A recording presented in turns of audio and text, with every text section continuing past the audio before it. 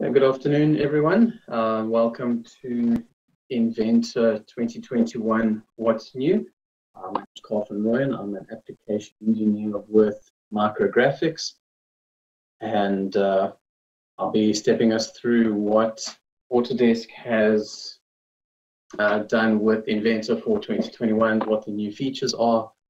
I will be talking through it as well as showing some demonstrations on those features. So let's just get this.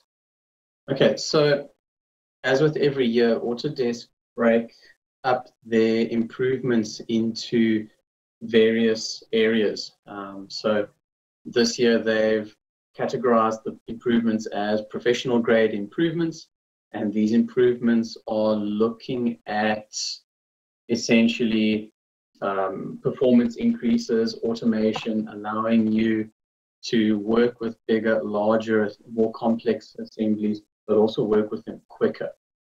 Then they've got their connected improvements, basically looking at improving on import and export through AnyCAD.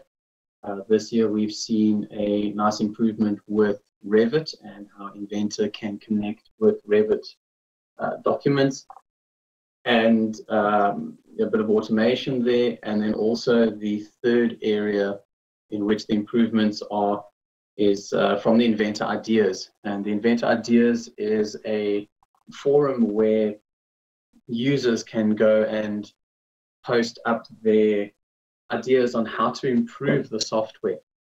So a lot of these, essentially these Inventor experience changes are driven by the customers who use the software saying, hey, listen, I think X, Y, and Z would improve usability a lot. And Autodesk look at that and they see what the feasibility of that improvement is. So they then include what they can as far as the Inventor Ideas go. So those are the three main areas that Autodesk kind of categorize their changes in, and we'll go through each of these areas, and we will be breaking down what they've done in those areas. So moving along to the what's new, we can break down those three areas a little bit more into the Inventor experience. So that is, how do you actually interact with Inventor, how they change the user interface, making it easier for you to work. And the biggest change that they've done here for 2021, we'll see, you can see there the interface in that image top left hand corner is an introduction of a pre-release for their dark theme. Then we're also going to have a look at AnyCAD for Revit, how we can bring in Revit files and have a live connection to the Revit file, and how that can update inside of Inventor. There are performance increases. Unfortunately, performance is not something that is well demonstrated over a webinar, but we can at least have a talk about what performance increases they have. Then we look at part modeling, specifics around part modeling and what they've done to improve or add on to the part modeling features. Some assembly modeling functionality and changes. Drawing creation, there's some small changes in drawing creation. Frame generator, this is probably about the biggest change for 2021, is in frame generator, they've made a lot of improvements within that environment in the workflow, modernizing the workflow for frame generator. And then there is some drawing automation. We'll touch on this a little bit as well, drawing automation using iLogic. So for the Inventor experience, what they're basically looking at here is decluttering your workspace with the new options and property panel. And there's also the introduction of dark theme. Now, in the last couple of releases, they've been rolling out what they call the property panels. And you would have seen this probably mostly in the whole command and the extrude command in 2020 and 2019. And they're rolling out more and more of these property panels or property panels to more and more commands. And so your experience stays constant from command to command. We can have a look here at what the dark theme looks like. So if I can just alternate between those two slides, we have the light theme and then a preview of the dark theme environment. So you can enable this in application options. It is a preview. There are some windows. I know, for instance, iLogic is still white, but you can at least experience that preview of that dark theme and give feedback on the Inventor community's forums as well. So that is introduction to that Inventor experience, of what they are looking at doing there. And we'll move on to the AnyCAD for Revit. And essentially what this allows you to do, that AnyCAD for Revit, is it allows you to link in a Revit file into your Inventor design. The specific example we see here is a circular glass building. So it has the steel framework clad in glass. And on the outside of the building, the mechanical engineer needs to build the awning on the side of the building. So you would get the Revit model from the architect, bring that into your Inventor design, and that then enables you to design off of that existing Inventor model. And what this does is allows to maintain associativity with that Revit model. If it is a large Revit model, it also allows you to select a custom view that was created in that model. And this will then isolate the area of concern. And we'll see this in the demo. It's a rather large Revit data set, but we're able to choose a 3D view that isolates just a portion of the model that the mechanical engineer or the structural engineer needs to work with. And over and above that, it also allows you access to individual features within the Revit model. We can see on the right-hand side, there's a browser with the Revit model listed, the ASAK part there, but you can expand that out and have a look at the individual features within that Revit model. So we can see there, they've expanded out curtain walling. There's a curtain wall, the individual solid files from that curtain wall are visible in the browser. So time for a short little demo here. What I'll do is go into my Inventor 2021, and I have already set the option here to open up the import. And that basically is just using the place imported CAD file and selecting the Revit file. It will then take a few minutes to load the import, depending on the size of the model. So we can see here that the model that I have is basically a city block with a whole bunch of buildings, and importing or bring that window up could take a few minutes. So I just opted to skip that step for the sake of the demo. But what we can do here on the left-hand side for the 3D view is you're able to select a 3D view, and it will generate the preview on the right-hand side so that you can see what you're importing. At the top, it also tells you the number of elements that will be imported. So here we've got 16,000, almost 17,000 elements. That won't be a great idea to import that. So we'll go down to Owl's Nest. That generates the preview of just the Owl's Nest, 297 elements. That's a lot more acceptable. And it's the building that needs the awning designed on it. When you hit OK, it does give you a warning that it contains 297 elements. For best performance, choose something with fewer than 250 elements. But in this case, we're not too far over that. We can hit OK, and it will then import and run that translation.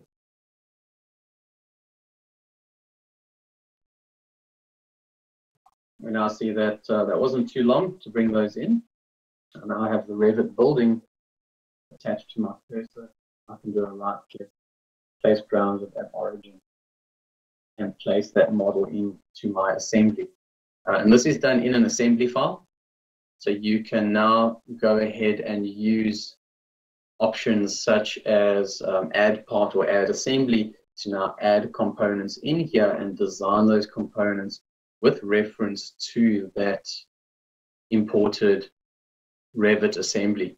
And here we can see that I can go in and export or open up ceilings and go and view the ceiling portions. You can right click and set visibility on and off for these bodies as well. So if I want to switch that roof off and the ceiling, I can expand everything out, select those and switch the visibility off. It may ask you to modify your design view representations. I'm going to click OK there, and there it's removed the ceiling off of that building. So allows you to work and hide things that you don't need as well on that model. And if the Revit file changes, the Revit designer updates that model, then Inventor will go back here. The Inventor lightning bolt will show, and the file will show as out of date, and you can click the update icon and have that Revit document, that Revit imported file update accordingly. Yeah, so that is the AnyCAD for Revit. Then moving on to performance improvements. So with performance improvements, they have made improvements with large assemblies and complex assemblies. And the idea here is to spend more time designing rather than waiting for your computer to respond to a command. And there's been improvements with inside parts and assemblies, as well as frame design, as well as tube and pipe environments. So they've made improvements across the board. And the big area with the big areas where they have improved performance is with your opening files and updating files. So if assemblies have been updated by someone else and you then need to do a local or global update, that performance has been improved. Assembly workflow performances have also been improved. Things like constraining, placing, selecting geometry. If you've ever selected a large amount of sub-assemblies within a main GA, you may have noticed there's a bit of a lag time before everything is selected and you can, let's say, right-click and change options. That has been improved. That waiting time, once you've selected a large amount of items, has been improved. They've also improved graphical navigation so that when you rotate models around, the frame rate stays up and you are not losing as much frame rate.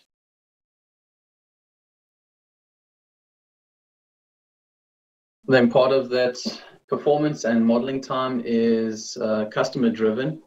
So with part modeling, to save you time when you are part modeling, they've brought in some improvements to reduce the amount of mouse clicks. In this case, with a multi-body part, you can now drag a window and select multiple bodies using a window. In the past, you had to hold Control and select multiple or click multiple times to select each body. So there have been improvements, customer-driven improvements in sheet metal, multi-body, and also with 3D annotations. So we'll see here in this image, we've got some 3D annotations, basically your dimensions and notes and leaders, but within the 3D model, they can now reference to custom property data as well. So if we have a look at the next screen here, the window select for bodies and faces, top right-hand image there. I'll actually do a demo on this, where you can use a box now to drag and highlight multiple bodies. And there are also some unwrap enhancements. I won't be covering those in a demo, but there's some enhancements with how the unwrapped surface of that complex pressed sheet metal part is aligned with that sheet metal, as well as which edges are held true, and essentially when you unwrap, those holes stay circular on the unwrapped face. This little window, the next window here, is showing the display of the main format text dialog box here is showing the display of R properties with custom R properties within a 3D annotation. You can do that via the standard text dialog box. And then on the top right hand side, option for showing extended names. I don't think many people know about this one, but you can have an option that in your browser, your extrude tells you the type of extrude. Let's say it's a join and the depth of the extrude. You can turn that information on. Essentially, this has been expanded so that your mirror and or work features also show extended names. In the past, they wouldn't show that extended information. I'll show what this looks like in our demo. Another nice customer-driven improvement is in sheet metal. You can now bend a flange according to a reference face. In the past, you would have had to have set a specific angle, and if you didn't know that angle, you'd maybe have to go measure it first. Now, with this, you're able to select an existing work feature or face, and then have that flange bend according to that selected angle. So we'll see this in a demo. Go back to Inventor. The first thing here to demo is the selection of multiple bodies. So I'll go up here to the selection filter and pick select bodies. And in the past, to select different bodies, you'd have to click and then hold Control and click on the next body. But what we can do now is you're able to use a box and drag a box over the bodies and select. So here we see we've selected the face, or the cap of that that gauge, and then the needle on the gauge itself. So this works both for your left to right box that you drag, anything within that gets selected, or if you go from your right to left, anything that that box touches will select. So you can see in this case, it will select all the bodies as I drag that box to contact each body. Time saver here with multi-bodies, not having to hold Control and click on multiple items. The annotation, the 3D annotation, you can go onto Annotate tab in a 3D model, and you can add in your annotation. I'm going to use a leader text here. Select the face of the component to add the leader text to that. And what I'm going to do here is just align the select a different plane, put that annotation on.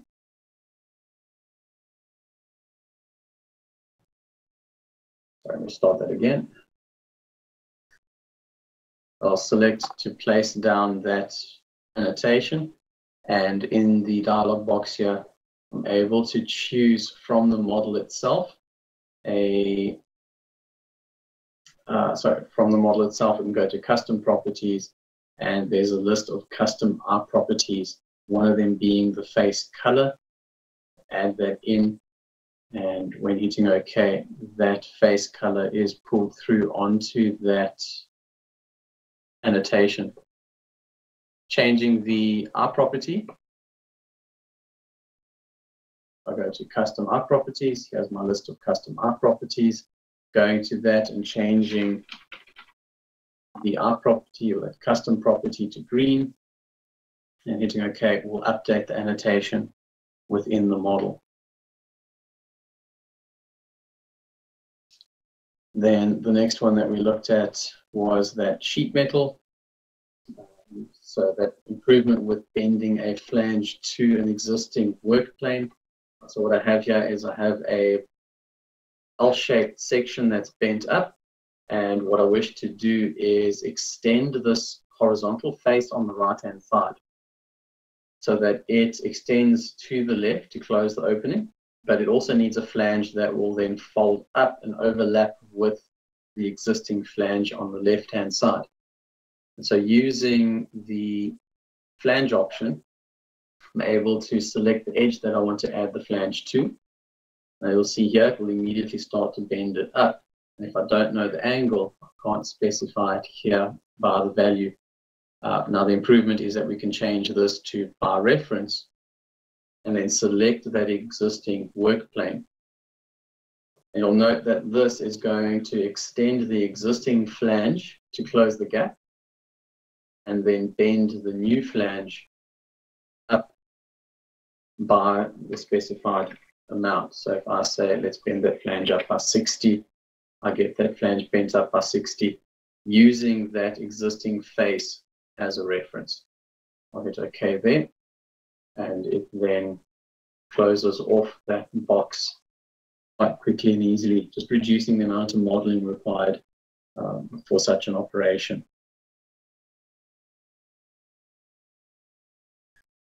Okay, so that is your select bodies, 3D annotation, and sheet metal improvements. And we'll then move on and look at some customer-driven improvements within the assembly modeling environment. Okay, so within the assembly environment, there have been various changes, and some of them have been aimed at saving files. We can see that there has been a save enhancement to files, and they're calling it a save enhancement. Basically, when you save your assembly, you get a list of files that have been changed. And what they're allowing you to now do, in the top right-hand side, you'll see in the application options under the Save tab, they're allowing you to now choose what that default prompt and action would be. So in the past, you'd get a long list of items, and it would ask you whether or not you want to save each of those items. You can now pre-configure how those prompts will be shown, and you can also even check on or off whether or not saved or library files should be saved. In my opinion, that should probably be off. Library files should be read-only anyway and not saved. Within the Design Accelerator environment, there have been some enhancements there as well. In the bolted connection dialog box or Design Accelerator, there is now an option to enable or disable the bolted connection sub-assembly. So when you create a bolted connection, by default, it will create a sub-assembly with all your nuts and bolts within that sub-assembly. Some designers don't like to have that sub-assembly of nuts and bolts, so you can turn the option off and have those nuts and bolts shown at assembly level rather than in a sub-assembly. Now, moving on from that, tube and pipe, there has been some file naming improvements in tube and pipe, as well as the move to the property panel for tube and pipe. So we can actually see here on the right-hand side of the property panels at the top, when creating a route in Inventor's tube and pipe environment, that route dialog box has been updated to the new properties panel. On the bottom right-hand side here, it's actually showing the file naming default for mirror and copy, but I'll show you in Inventor there are tube and pipe options as well for setting up predefined file naming within assemblies. Then looking at some customer-driven improvements in the drawing creation environment. This allows us to now streamline workflows within environments as far as displaying of reference data as well as a couple of improvements with dimensioning. So if we look here, the diameter dimension now displays when you select two parallel lines that are essentially your edges of your circle. You'll see that it automatically includes the diameter value rather than you having to go and insert that diameter symbol. So that is now an automated process of getting that diameter for parallel lines. Dimensions can now also be aligned to a specific edge. So on the right-hand side here, there's two holes, but if you measure the distance between the holes along a specific edge, you can now align to that edge. And a funny one here, measure command. The measure command is now available in your drawing environment. It's now included so that you can measure distances on your drawing rather than having to put down a dimension to see what the distance is. And that's more for information's sake while you are busy modeling. And the last point here is reference parts. If you're designing a checking fixture for an exhaust, that exhaust would be the reference part. You can now have, or you now have options to show that reference part as shaded, with the edges shaded, or sorry, with the part shaded, but the edges set differently. So there are more display styles available for those reference components. Moving on to frame generator, there are been massive improvements in frame generator, and essentially the entire frame generator environment has moved over to these property panels. As you can see on the right hand side, when placing down a frame member or changing a frame member, the property panel on the right hand side shows your various tools for being able to place that down. Within the graphics window, you also have the option there now of being able to position and move your frame member with reference to the skeleton that is being placed on. So just having a further look into frame generator, there have been several commands that have moved over to that property panel. We can see them on the right hand side, what those commands look like within the property panel. And these commands include insert frame, change frame, reuse, trim extend, change reuse, corner joint, and frame member info. So excuse me.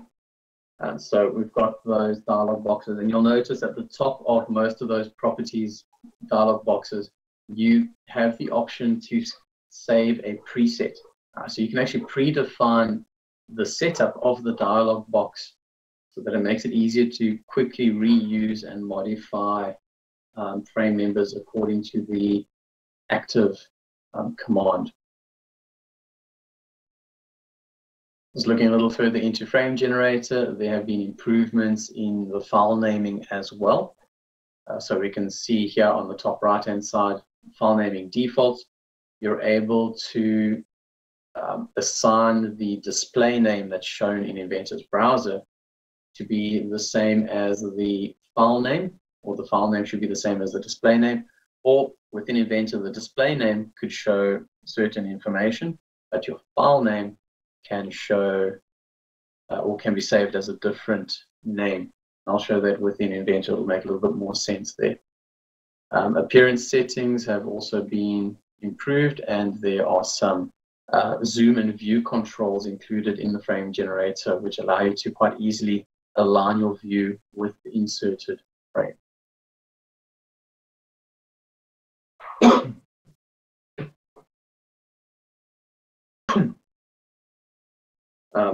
Also with the trim extend, when you are trimming frame members down to length, you are now able to trim frame members to a curved beam. In the past, you weren't able to do this. Now, when that frame member is trimmed, we can see in the top right-hand corner there, it is trimmed to match the internal radius or external radius of the selected beam. And the notch command now has expanded notch templates. So on the bottom right-hand side here, those notch templates include channels, T's, and I-beams. And these templates are predefinable so that you can set the clearances shown within each of those images.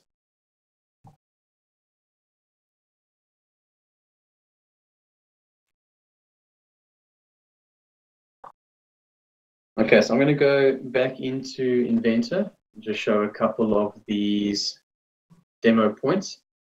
So I've got a sheet metal assembly here. I'm going to add in, well, let's first look at the save options.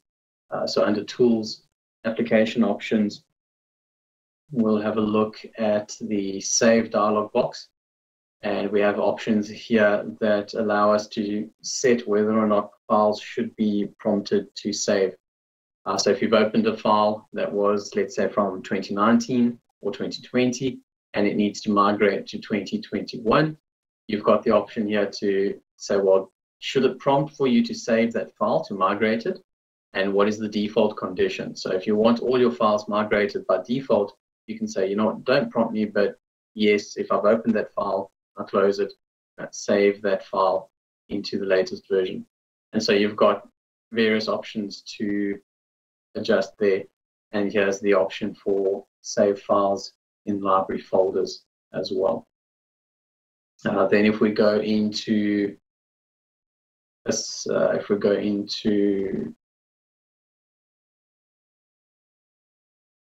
was it now?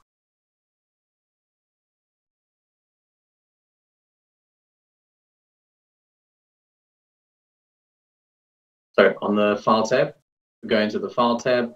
Right at the bottom of the File tab is the option to open up the file naming defaults settings. And within the file naming default settings, you are able to set frame generator file naming. So we can see here on the right-hand side, the file name for the actual assembly frame or the frame subassembly can be built up using existing parameters or variables, should I say. So yeah, we've got assembly name, so that will take the name of the current assembly. It'll add the text frame, and then it'll add a unique number. If you want to add anything else to that, you can then use the plus option on the right-hand side, and you can actually add in, let's say, an index number or even a date and a day.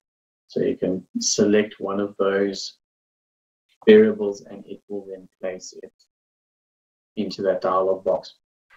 On the left-hand side, use frame name as display name or file name as display name. Essentially, that would alleviate the need to set up any of the display names. However, if you do want to show your display name differently to your file name, you can then go and build up your own display names as required. So I could just call this, let's say, according to the assembly name, rather than the assembly name and the unique number. It'll just shorten how it's displayed in the browser. Then for tube and pipe, we have similar setup, file name and display name for all the various tube and pipe components. Your tube and pipe subassemblies, the location of where that tube and pipe subassembly would be saved with reference to your assembly path. And I could go down the list. There's your runs, the location of the runs, the assembly routes, where would that route be saved, and the actual pipes themselves, where would the pipes be saved. So we've got all those save options in there as well. And the last one here is for mirror and copy. So you can set up a default file naming for when you create a copy or when you create a mirror. And we'll see here there's the underscore mirror option, which was the default in the mirror command. And using it, you can now change that according to these settings. So there's the sort of the file naming options. if we go into bolted connection, go here, design, bolted connection. I'll do a very quick bolted connection here on this frame. Let's go to termination frame back. On the top right-hand side here, there is the option to enable or disable the subassembly structure. So at the moment here, I've got a setup with a couple of bolts just in a threaded hole. And at the moment, the subassembly structure is disabled. So I'll hit OK. And each of those nuts and bolts are inserted and placed directly inside of the assembly without a bolted connection subassembly. However, if you do need to edit that bolted connection, there is a bolted connection entity here, which you can right click and then use the edit using design accelerator to modify your bolted connection as required. Alternatively, switching that option back on will give you the default behavior. So if I switch that on there and I set my bolted connection and hit OK, it then creates that subassembly, and in the browser on the left hand side you get just that subassembly entry, or that node with all of the hardware stored underneath it. So allowing a little bit of flexibility or extra flexibility in bolted connection. Okay, and moving on to the customer related improvements, just for the drawings that we had a look at. We've got some options here. We'll look at in this example the annotate dimension, and I can dimension between these two existing holes. And if we have a look at the aligned dimension between the two, it's not parallel with the side of the part. So to align that parallel with the side of the part, right click, go to dimension type, and then choose the aligned option. That then allows you to select your reference and align according to that reference. So pick those two again, dimension type aligned, and I'll align it to that reference.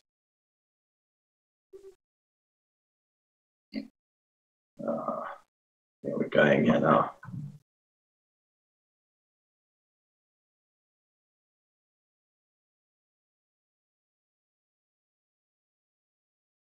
Sorry, rotated, picking the wrong one. We got rotated and then rotated according to the selected reference. So that rotated option there is the new option. We'll rotate it according to a selected edge. So I could pick this corner on the top right hand side here and get a dimension offset according to that corner or according to the edge. If we go on to the next,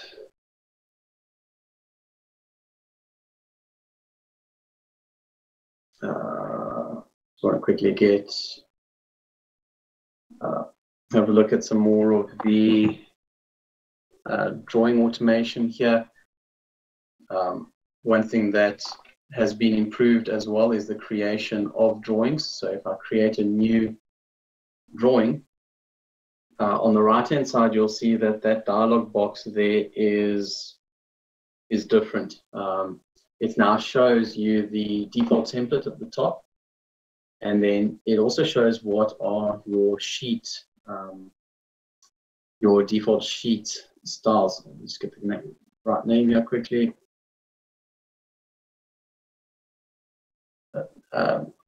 Your sheet formats. So it shows your default sheet formats within a drawing.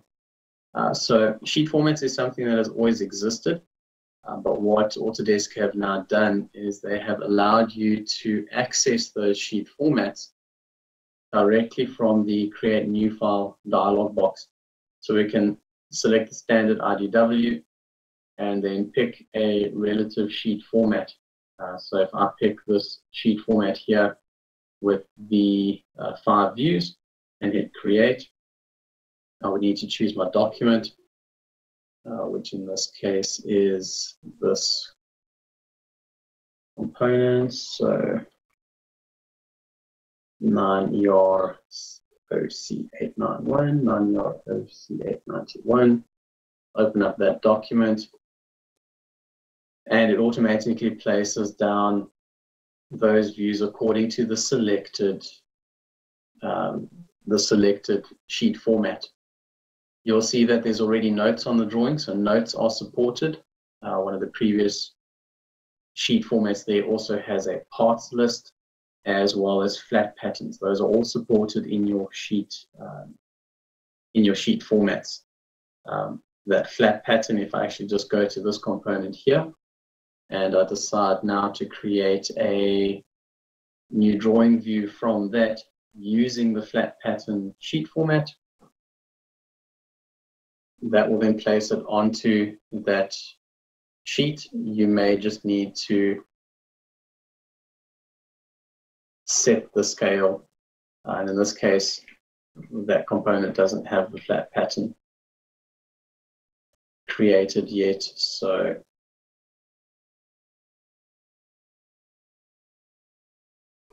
just create a flat pattern there.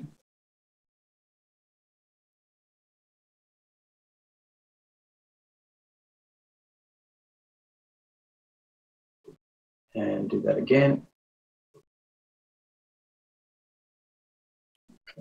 Create drawing view, sheet metal.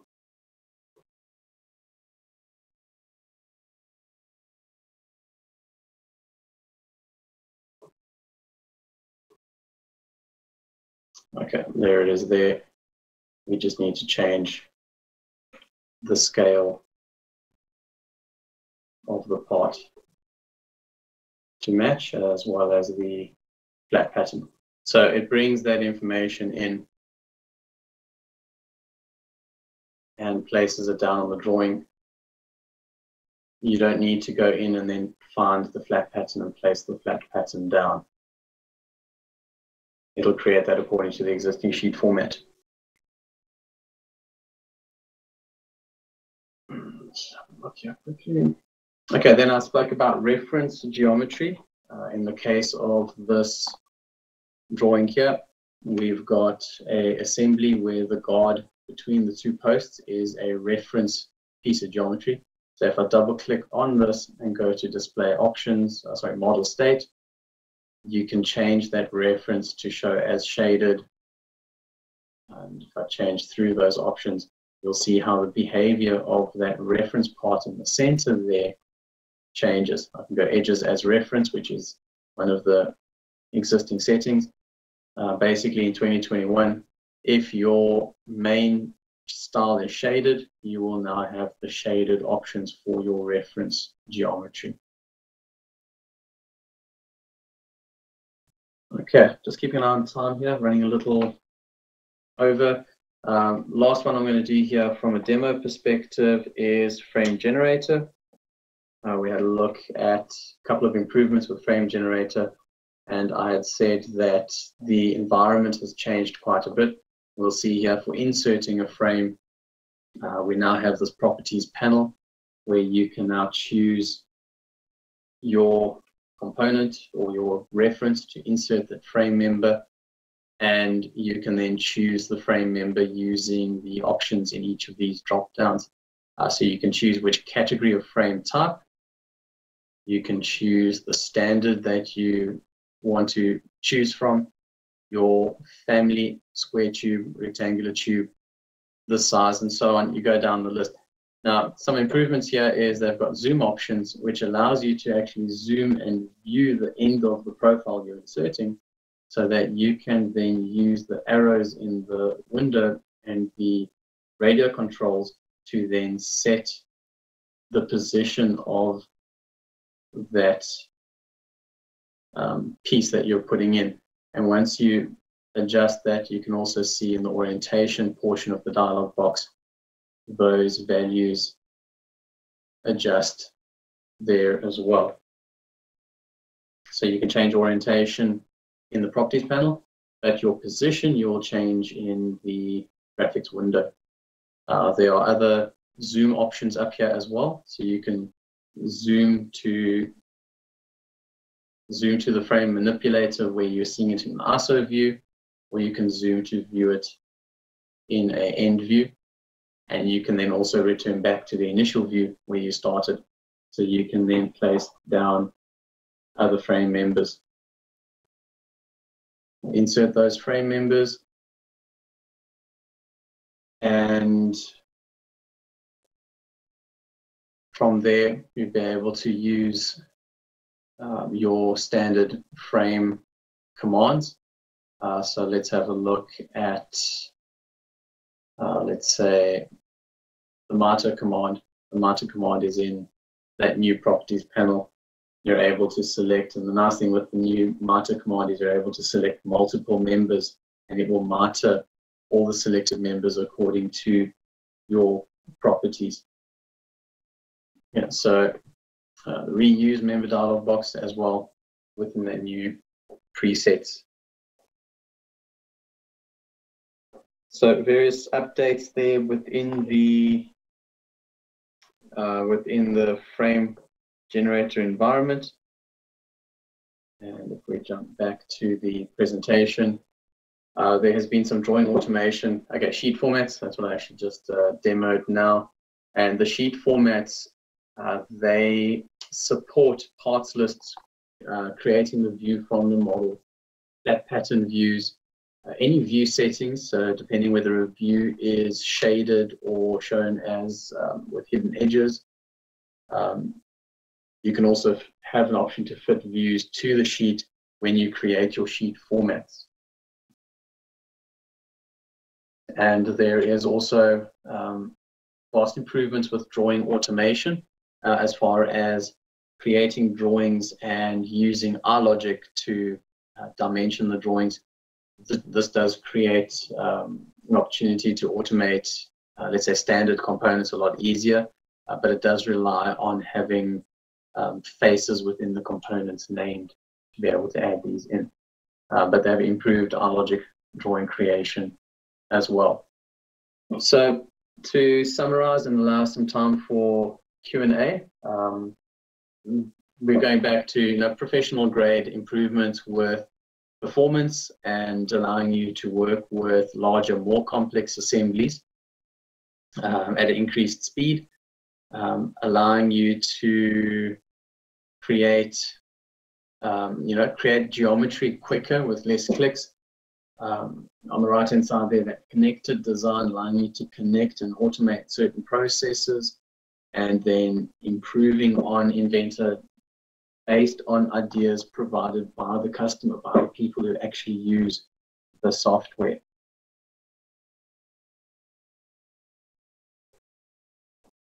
And I'll open up for any Q&A. And so you're free to just have a look how many people we have on the call, and then we may be able to open up microphones. If you don't have a microphone, you can chat in the chat box. I'm just trying to get, where's the participants, open and allow participants to chat, and I seem to have lost that participants dialog box here. If you have any questions, feel free to put them into the chat dialog box while I see if I can switch on audio for those of you that can chat. Let's give you a few minutes to think about questions and put them in the chat.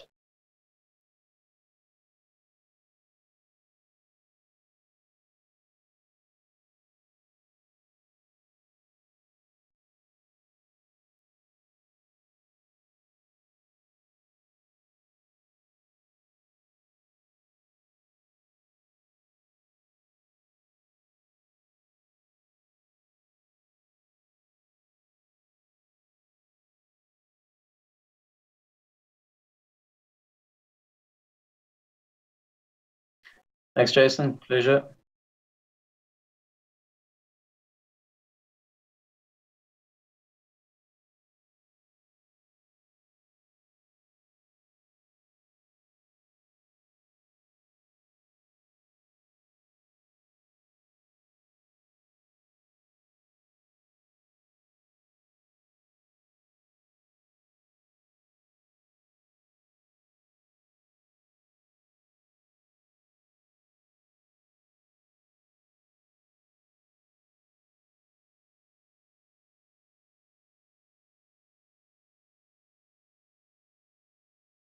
It's a pleasure, Neil.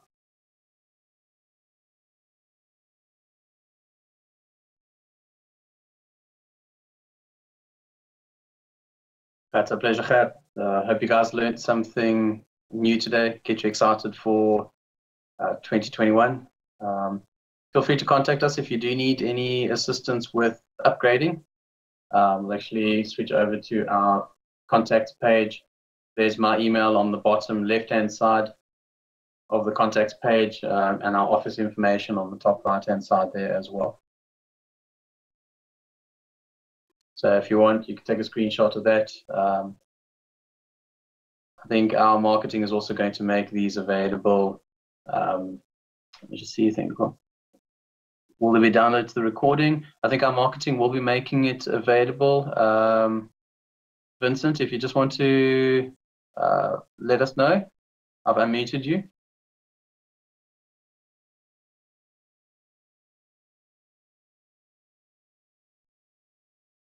As far as I know, I think these will be available.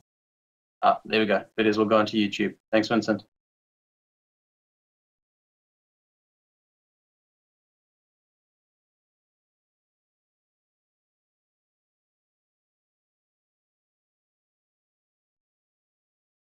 Okay, I'm just going to leave that contact up there for a little bit longer, and see a couple of you guys are still hanging on the call. If you have any questions,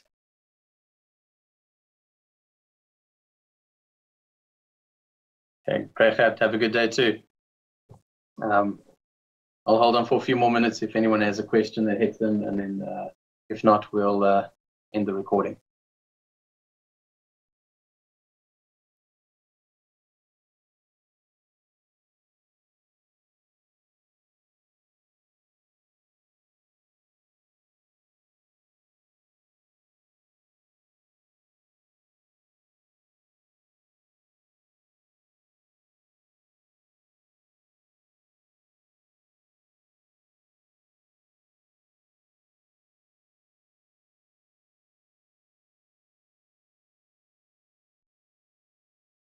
Okay, it's a pleasure. I see most of the people have dropped out, unless somebody's typing a really long question.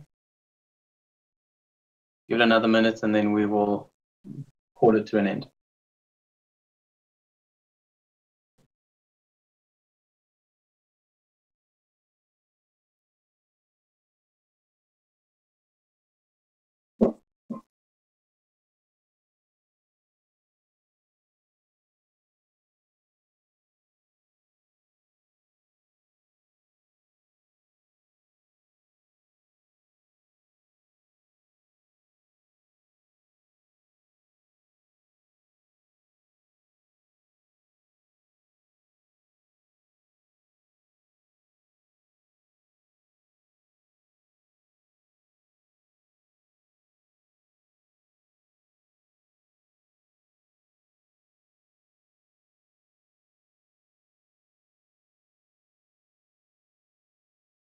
Okay, I think that's going to conclude the webinar today. Thank you for attending. Thank you for sticking right to the end, and we'll see you in the next webinar.